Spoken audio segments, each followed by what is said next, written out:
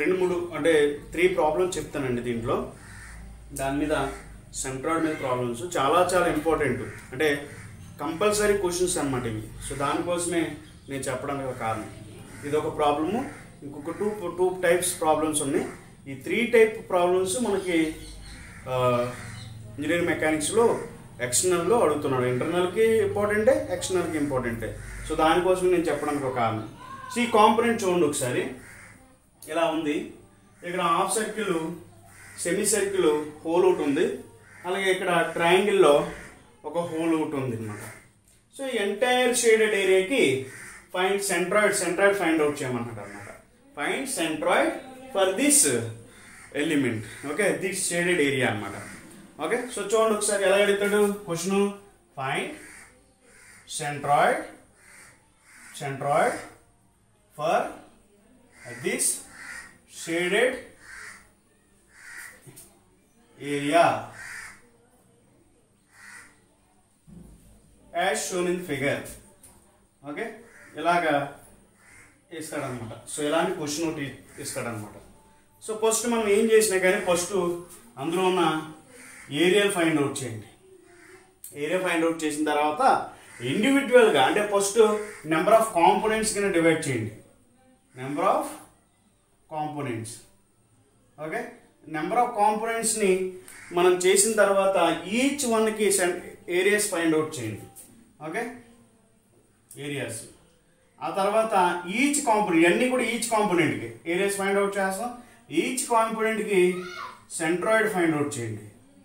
Okay, దాని తర్వాత overall centroid find out చేయండి. Okay, overall centroid find out చేస్తారు. దాని తర్వాత so overall centroid find out చేస్తే చాలు అన్నమాట. ఓకే, మనకి ప్రాబ్లం అయిపోయినట్టే. చూడండి ఒకసారి. సో ఇలా ఇచ్చాడు మనకి ఆ కాంపోనెంట్ని. సో మనం దీన్ని ఎలా చేస్తాం చూడండి ఒకసారి. ఇదంతటిని అంటే నేను ఈ డాష్ పెడతాను చూసా. సో ఇదంతటిని కాంపోనెంట్ 1 అనుకుంటున్నా. ఓకే, అలాగే ఈ ట్రయాంగిల్ని కాంపోనెంట్ 2 అనుకుంటున్నా. ఓకే, అలాగే ఈ సెమీ సర్కిల్ ఈ ఏరియాని 3 అనుకుంటున్నా, ఈ ట్రయాంగిల్ని 4 అనుకుంటున్నాం అనమాట. అంటే ఏమేమి తీసేయాలి, ఎంటైర్ కాంపోనెంట్లో ఈ సెమీ సర్కిల్ తీసేయాలి, అలాగే ఈ ట్రయాంగిల్ కూడా మనం తీసేయాల్సి వస్తుంది అనమాట. ఎంటైర్ సెంట్రాయిడ్ ఫైండ్ అవుట్ చేసిన తర్వాత అంటే ఎంటైర్ ఏరియాలోనే ఈ సెమీ సర్కిల్ అలాగే ఈ ట్రయాంగిల్ రెండు రిమూవ్ చేయాల్సి వస్తుంది అనమాట. ఓకే, చూడండి ఒకసారి.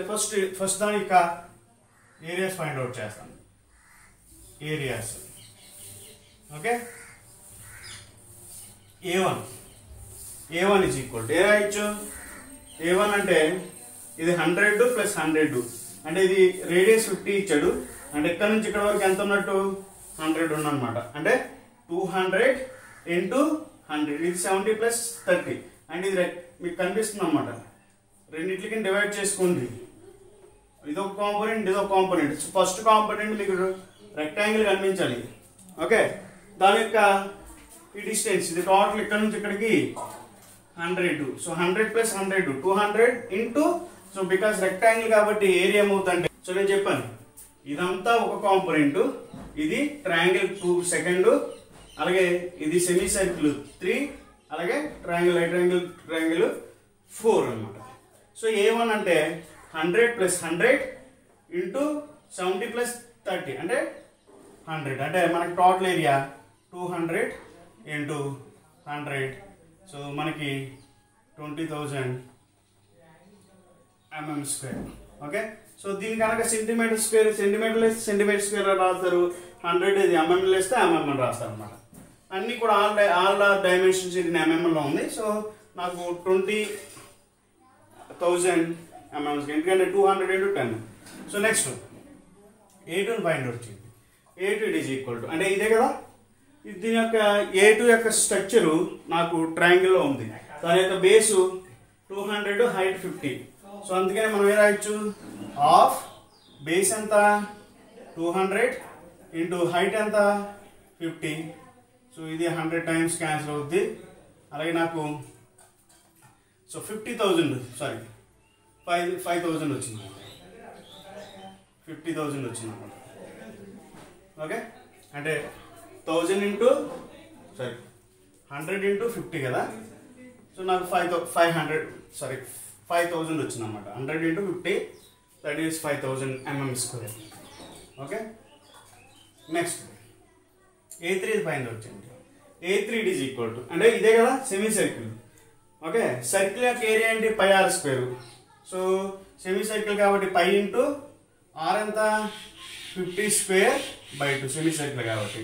సో దీని యొక్క ఏరియా ఎంత వచ్చిందంటే A3 ఆఫ్టర్ ఫైండ్ చేసిన తర్వాత క్యాలిక్యులేటర్లో నేను కొట్టిన తర్వాత నాకు 3925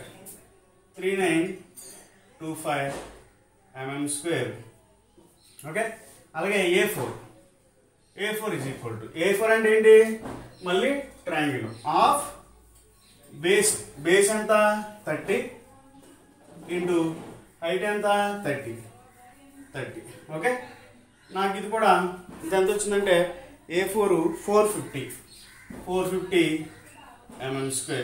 సో ఇలా వచ్చింది అనమాట ఏరియాస్. నేను ఫస్ట్ ఏం ఫైండ్ అవుట్ చేయను, ఏరియా ఫైండ్ అవుట్ చేసిన తర్వాత ఏం ఫైండ్ అవుట్ చేయాలి, ఈచ్ వన్ యొక్క ఎంటైర్ ఏరియా ఫైండ్ అవుట్ చేయండి. Area it is equal to entire body area ఏమవుతుంది A1 ప్లస్ A2 మైనస్ ఇదేంటిది తీసేయాలి కదా A3 మైనస్ A4. ఎందుకు వేసాను A4లు అంటే ఎందుకు తీసాను, మనకు కావాల్సింది ఏంటి ఓన్లీ షేడెడ్ ఏరియా, అంటే ఈ ఏరియా మాత్రమే కావాలి. ఇది ఎంటీ స్పేస్, ఇది ఎంటీ స్పేస్ కాబట్టి semi circle triangle empty space కాబట్టి రిమూవ్ చేసేయండి. అంటే నాకు ఎంత వచ్చింది ఇక్కడ 20,000 ప్లస్ 5,000 మైనస్ 3925 మైనస్ 450. సో ఎంత వచ్చిందంటే area after 20625 mm² total area ఎంత వచ్చిందన్నమాట. సో నెక్స్ట్ ఈచ్ వన్ యొక్క సెంట్రాయిడ్ ఫైండ్ అవుట్ చేయండి. అంటే x1 y1 first x1 y1 నేను ఇది x అనుకున్నా, ఇది y అనుకుంటున్నాను అనమాట. ఫస్ట్ దాని యొక్క సెంట్రాయిడ్ ఫ్రమ్ x అంటే 200/2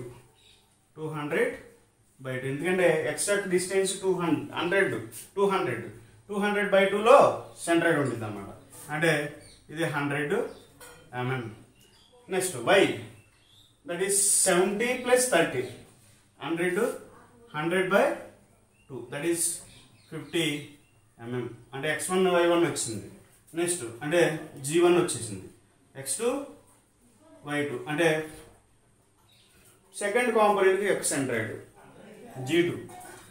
చూడండి ఒకసారి, ఇది బేస్ కదా, ఫ్రమ్ కార్నర్ నుంచి దాని యొక్క సెంట్రాయిడ్, ఫ్రమ్ కార్నర్ నుంచి దాని యొక్క సెంట్రాయిడ్ ట్రయాంగిల్కి ఎలా ఉంటుంది 2h/3లో ఉంటుంది.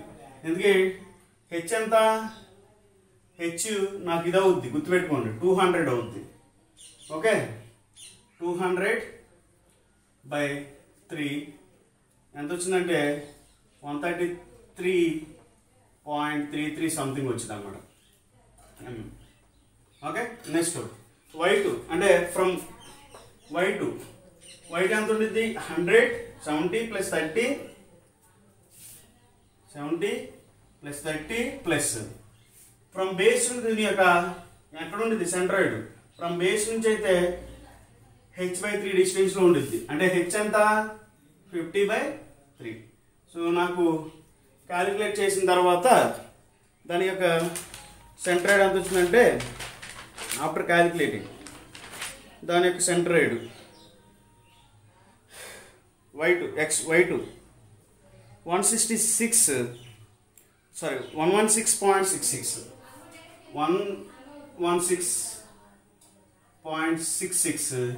mm.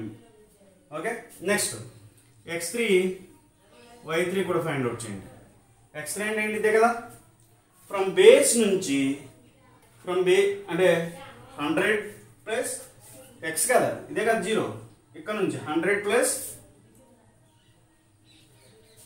ఫ్రమ్ ఇది ఎంత డిస్టెన్స్ 100 అంటే 100/2లో ఉంటుంది అన్నమాట. అంటే ఇక్కడ నుంచి 100 ప్లస్ ఈ 100/2 అంటే 50కి టోటల్ 150 mm. నెక్స్ట్ y3 అంటే ఫ్రమ్ బేస్ నుంచి ఇది అంత డిస్టెన్స్ ఉంటుంది సెంట్రాయిడ్ అంటే 4r/3π. ఓకే, ఇక్కడ r 50 ఎందుకంటే సెమీ సర్కిల్ కి సెంట్రాయిడ్ ఎక్కడ ఉంది 4r/3π లో ఉంది అన్నమాట. అంటే బేస్ నుంచి 4r/3π. సో నాకు ఆఫ్టర్ క్యాలిక్యులేటింగ్ y3 21.25 mm లో ఉందన్నమాట. అలాగే నెక్స్ట్ ఇక్కడ పాయింట్ అవుట్ చేస్తారు x4 అలాగే y4 కూడా పాయింట్ అవుట్ చేయండి. x4 అంటే ఏంటి దీనిదే కదా, ఇక్కడ చూడండి బాగా అబ్జర్వ్ చేయండి దీనికి సెంట్రాయిడ్ ఎలా వచ్చింది.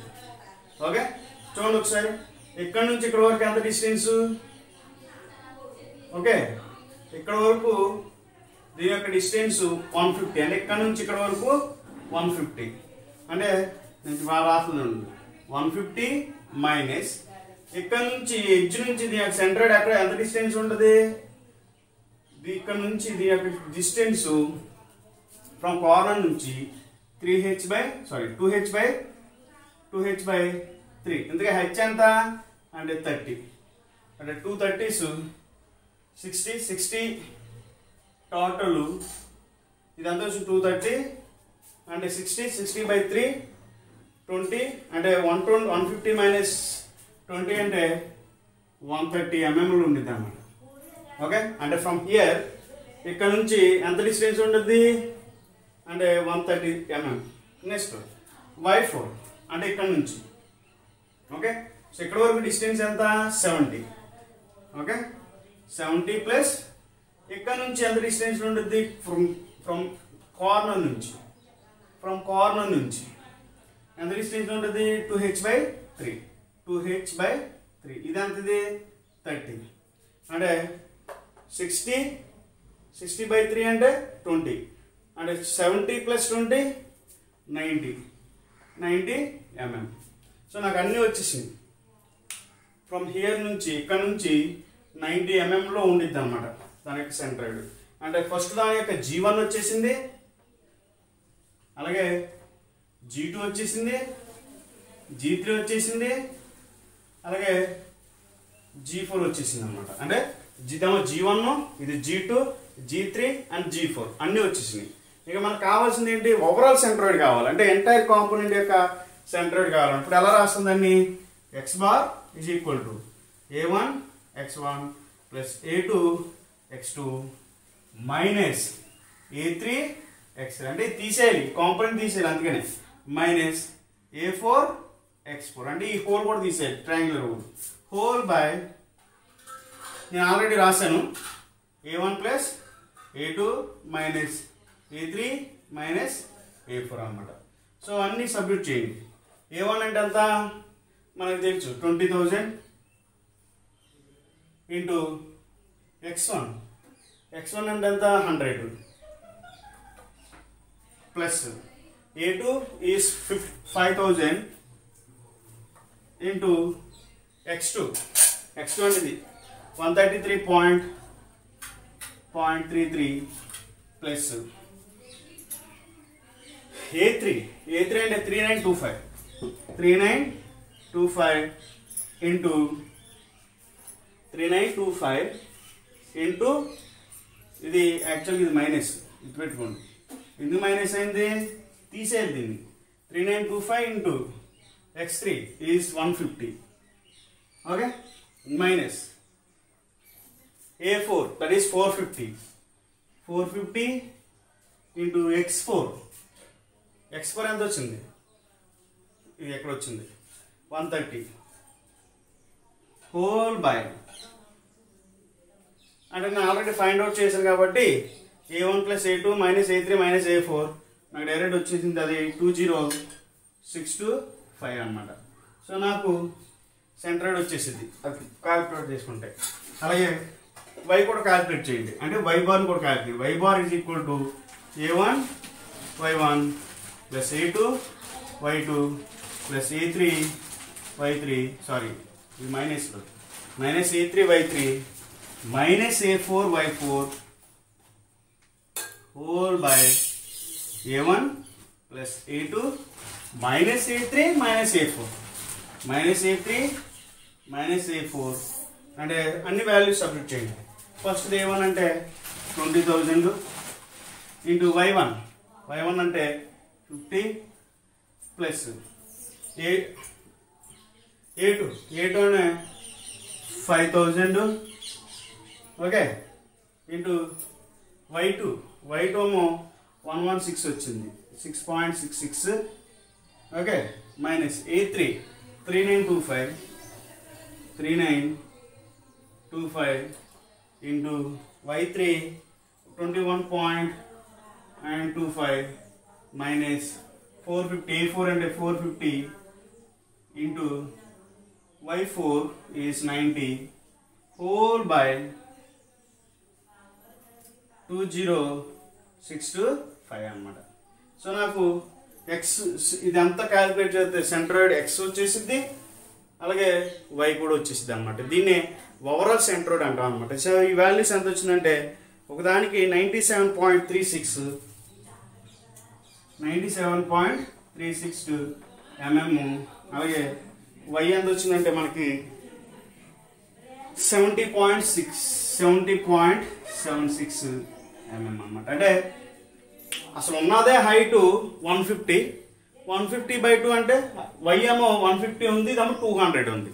సో ఇప్పుడు నాకు ఎంతలో ఉండాలి, ఎక్స్ ఏమో 200 లోపే ఉండాలి, అంటే 200/2 100 సరౌండింగ్లో ఉంటుంది ఎక్స్, అలాగే వై 150 అండ్ బై 2 అంటే ఎంత 75, అంటే 75కి సరౌండింగ్, అంటే 75 సరౌండింగ్ అంటే 70 to 80లో ఉండాలి వై, అలాగే ఎక్స్ దట్ ఈస్ 90 to 110 ఉండాలి. సో నాకు ఎంత వచ్చింది, ఇది 97. ఎక్స్ అంటే 200/2 సరౌండింగ్ ఉంటుంది అన్నమాట. 200/2 అంటే 100 కదా, సరౌండింగ్ ఉందా లేదా. అలాగే వై కూడా నాకు ఎంత చెప్పాను 150/2 అంటే 75 సరౌండింగ్ ఉందా లేదా. ఓకే, సో ఇదన్నమాట ప్రాసెస్. ఏం లేదు, ఫస్ట్ దీని సెంట్రాయిడ్ ఫైండ్ అవుట్ చేస్తారు, తర్వాత దీని సెంట్రాయిడ్ ఫైండ్ అవుట్ చేస్తారు, తర్వాత దీని సెంట్రాయిడ్ ఫైండ్ అవుట్ చేస్తారు. అవి ఏవైతే ఎలిమినేట్ చేయాలో వాటికి మైనస్ వేసుకుంటారో అంతే, సెంట్రాయిడ్ వచ్చేసి ఎంటైర్ కాంపోనెంట్. సో భయపడొద్దు ఇలాంటి ప్రాబ్లమ్స్కి. ఓకే, నెక్స్ట్ ఇంకో ప్రాబ్లం చెప్తాను.